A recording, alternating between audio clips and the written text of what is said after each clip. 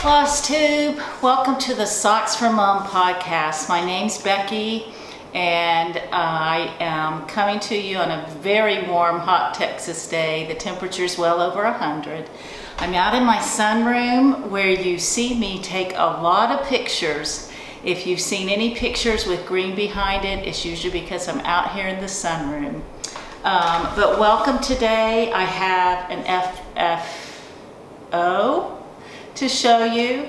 I have several stitch-alongs I want to talk about. I have some knitting to talk about, and I hope that if you are new to the podcast, you will find something that will interest you. And if you are coming back to watch me again blather on, well, thank you and welcome. So let's get started. The first thing I want to show you is a fully finished object. Did I have that right? I'm still learning the stitching lingo. This is the Warm Winter Woolens. It's a pattern by Little House, and this was what got me back into stitching. I ordered this around Christmas time because I wanted my fiber room to have pictures of sheep in it. Now I put a flange on this right here, and this is just some fabric that I had. It's just a regular old cushion stuffed with fiber fill. A friend of mine has a construction company, and he has a bag of sawdust waiting for me that I'm going to pick up so that I can stuff these. He said, would a grocery bag, would a big trash bag be enough? And I said, that'll probably last me 10 years. But, so this is the Warm Winter Woolens. I finished something else, but I won't show that until the next podcast. I want to talk about now the Plum Street Sampler Heritage Sampler by Paulette Stewart. I watched Paulette's video where she tells the story of this sampler, and I absolutely loved it.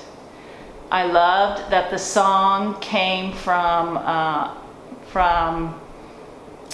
song was written on top of Pikes Peak, so you will see there are little mountains in there. But as I stitch this along, I will tell you the story of it.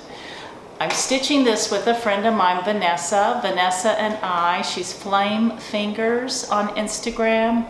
We've known each other a very long time. We used to blog way back before there was Ravelry, maybe 15 years ago. I'm not sure if it's been that long, but we both are knitters, and so we got to know each other through blogging.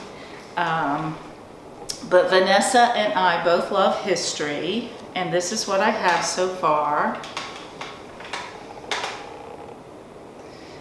This is 36 count light mocha Edinburgh linen. It's an 18 by 27 piece of fabric. I think it's going to be much longer than it is, and I am stitching this over one, and I'm using DMC because I want to use up a lot of the DMC. Actually, I believe this is not. This is a specialty fancy floss. It's got some variegating in it. But that's all I've done in that. And it was hard to put this down. I have found I already have too many things going on. It's all fun. This is kind of like Startitis is what we call it in knitting. I didn't do Stitch Mania, but I think I'm making up for it in all the stitch-alongs I'm participating in. So that is the Heritage Sampler by Plum Street. If you want to join along with us, I'm going to put the hashtag right here. It's VAN for Vanessa, BEC for Becky, and SAL. A lot of people have finished it. It is beautiful. Amy Loves Toads just had hers framed, and it's lovely. Okay, so the next thing I am participating in is the Quaker Handiwork SAL by Brenda Gervais. There's a lot of people doing this. And here this is. Probably have seen it floating around Instagram. I got the called for flosses and also the called for linen. And the colors are a little bit too gold for me, I guess. Here they are, and I have this in my bag that I made that has the zipper pouch right here, and it has the D-ring for the flosses. Here it is. I'll just show it to you. This is all I have. I finished the bird. And I'm stitching this on also 36 count, just 1/2. And we'll see. I'm not having as much fun with that as I am the Heritage Sampler. But it's pretty. I'm sure I will love it when it's all finished. Sometimes you just sign up, you get all excited. And I think this is an example of how I really liked the colors in the photography, but when everything arrived, I didn't like the colors as much. And I think that from now on, I'm going to start pulling colors from DMC to see what they're like before I quickly grab it. Of course, I could have subbed out the colors, right? Okay, the next thing is Mustang Sally, which is going to lead me into some acquisitions. Here is my Mustang Sally. This is what I have so far. I have spent the weekend working on this. I watched Misty Purcell and Susie Reno as I was doing this, so you will see their initials right in there. You see I put their initials in it. The plan is to put everyone's initials in it that I know that's stitching this as I'm stitching this. And Misty showed this frame a couple podcasts ago. It's a Z frame. I'm going to put a link down to it. I actually bought mine at Joann's using a 50% off coupon, and I really love it. You can adjust it, and I sit in my stitching chair with a pillow on top that I rested on to make it high enough.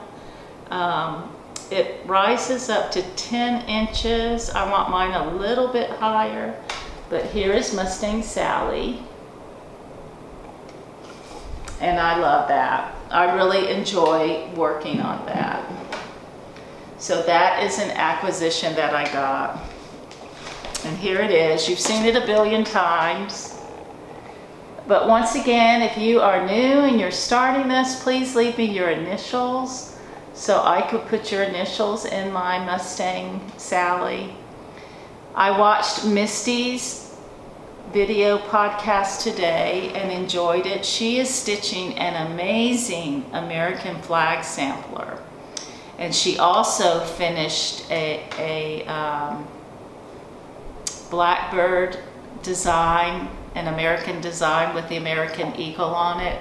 And she finished it herself. She went to her local framing shop. She used Kitten Stitcher's tutorial, and I want to do that too. I want to give that a try too, but hers turned out stunning.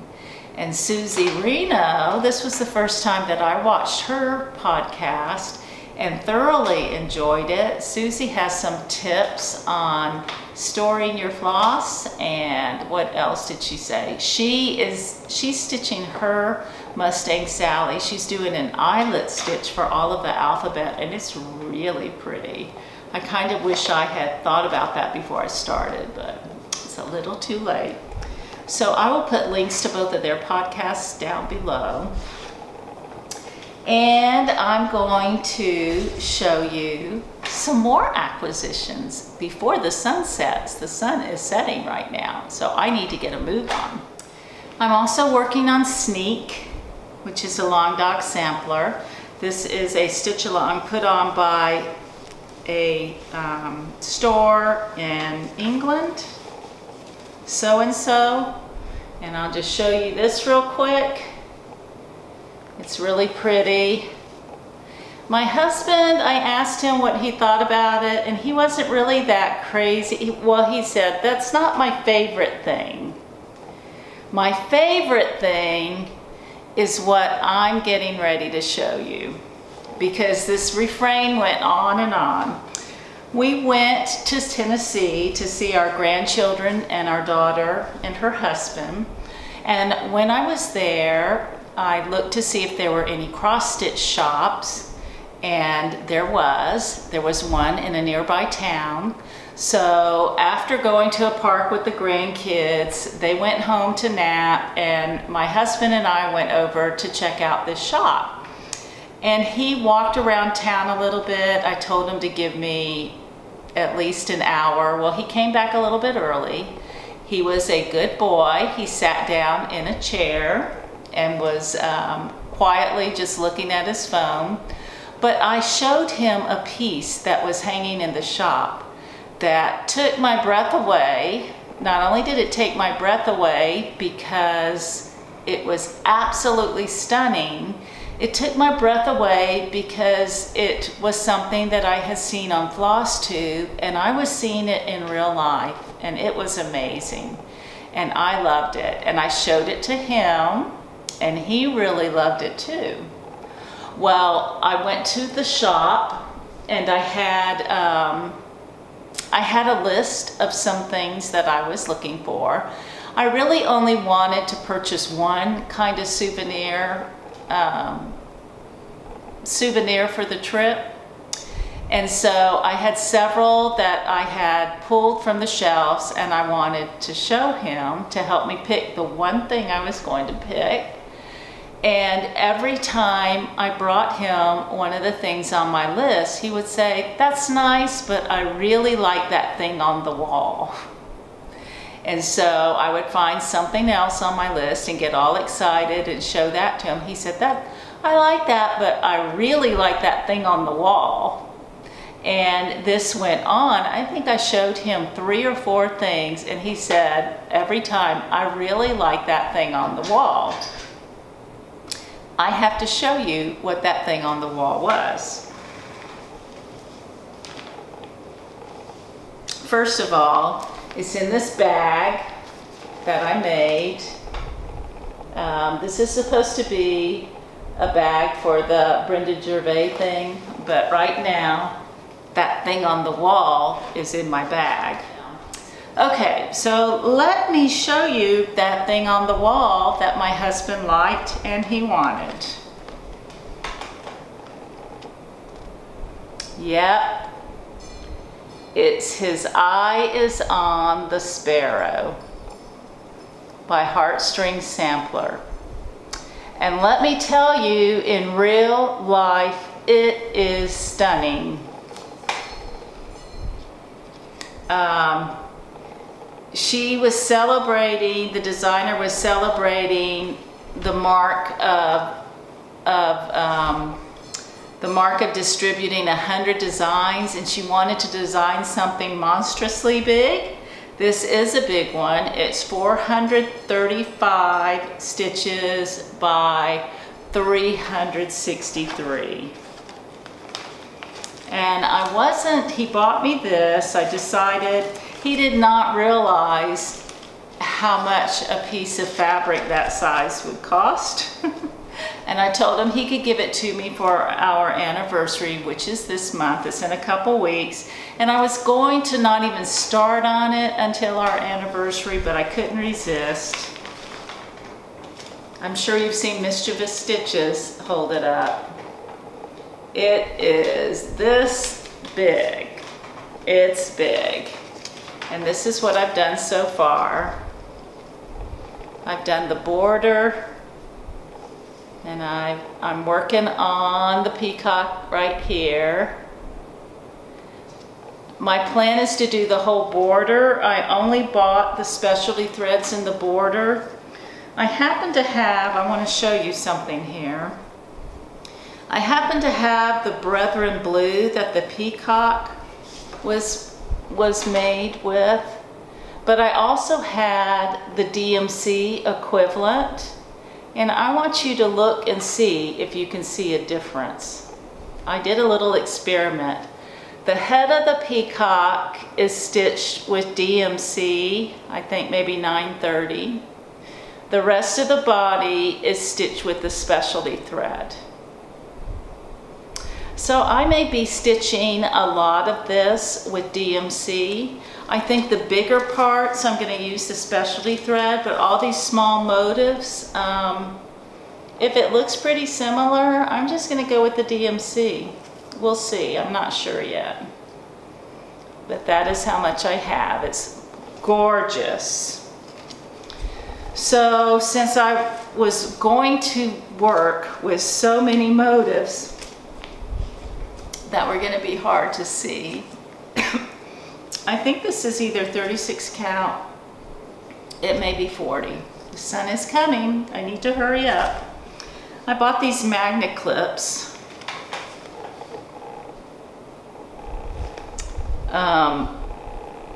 They clip onto the top of your glasses. They just clip on, and they're magnifiers. I think this is 3.5. I think they go all the way up to 5 maybe.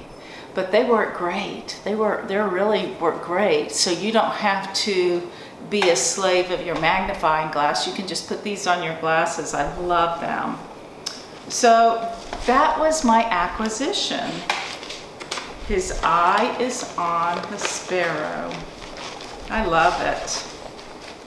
And there's a bunch of ladies stitching along with it. And I'm going to have to find their hashtag so I can be part of that. All right, that takes me to what's Libby talking about. If you haven't watched my podcast before, Libby is my app, my reading app that is connected to Overdrive, which is if you're part of, if you have a library card, you can go to this consortium of books and download those. So I just finished a book called Christy, and it is by Catherine Marshall. This is a newer edition. This is not the one that I read. Now, there were 2 books that I read in the 7th grade, I think, possibly the 6th grade, that I consider my coming of age books. Both of these books showed me that the world wasn't quite as rosy as I thought it was. The first book, and both of these books had just come out. I read them maybe a year, maybe when they came out, maybe a year afterwards. My dad was part of a Doubleday book club, and he would get New York Times bestsellers, I think. The first book was To Kill a Mockingbird. Right, what a story to let you know how the world is. And the other book was Christy. They made this into a CBS television show, and Kelly Martin starred in it.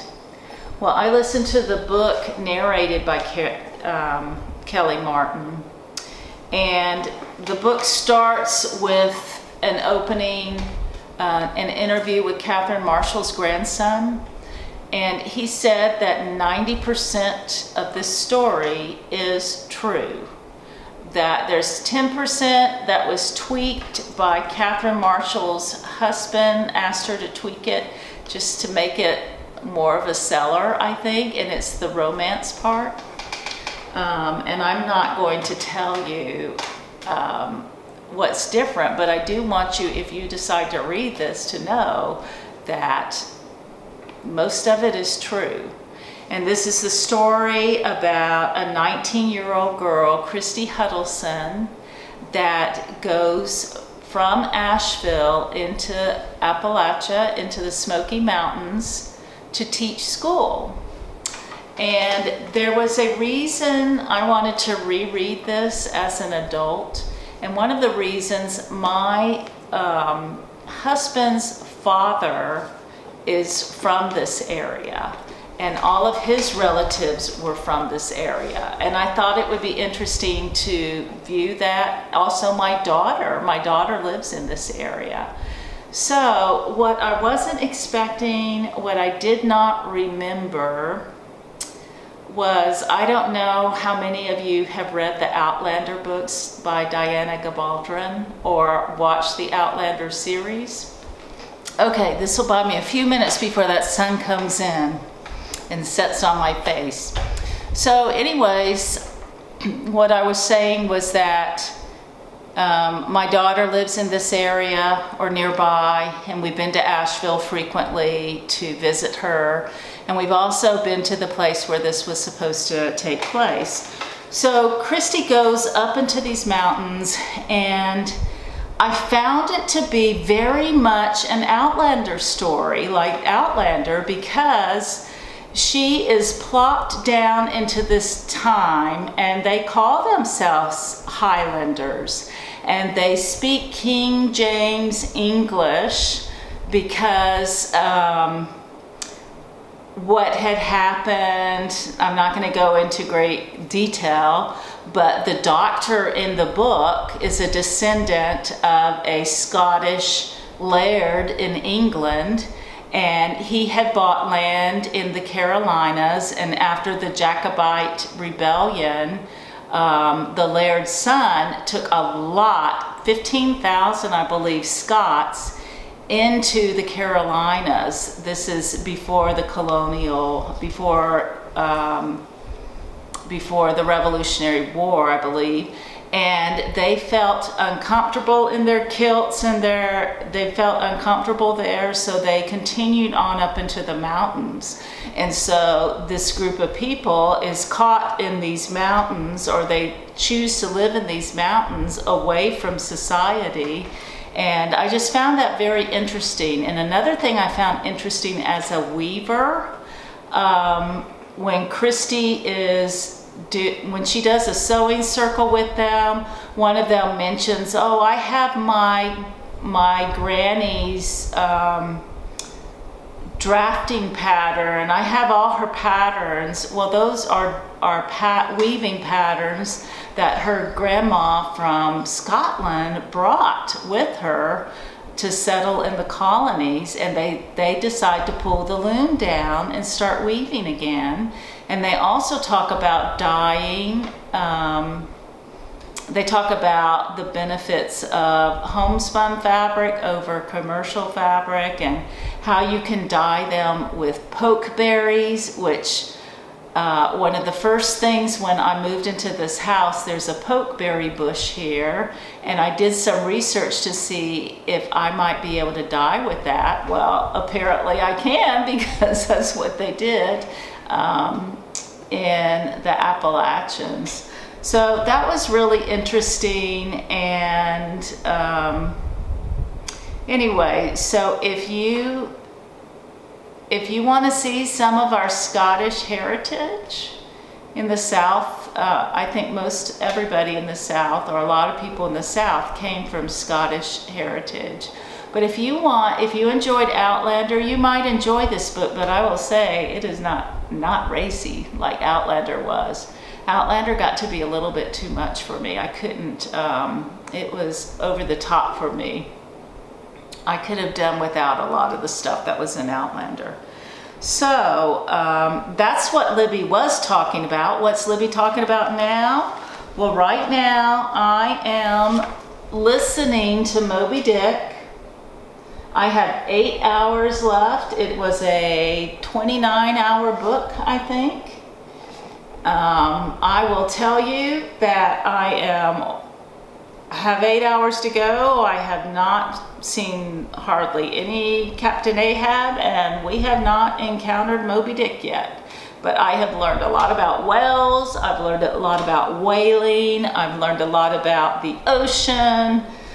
Like, for instance, did you know that if a shark sees a white whale, they will dash themselves to death on rocks because they don't want to encounter that white whale? Just a little tidbit, one of many that I've learned in this book. But as this is part of a read-along, stitch-along with the Texas Stitchers, and I chose Turkey Bay because we were supposed to choose a whale, not a whaling thing, but something to do with ocean. And I chose Turkey Bay. And this is how much. I'm just about halfway done with it. And 8 hours, of course, is not going to finish this at all. But I will at least put over halfway dent in it, and then in November I'll pull it out and finish it up when there's a stitch along with turkeys. There's a turkey here flying, there's a turkey there, and I'm getting ready to stitch a great big one in the water here.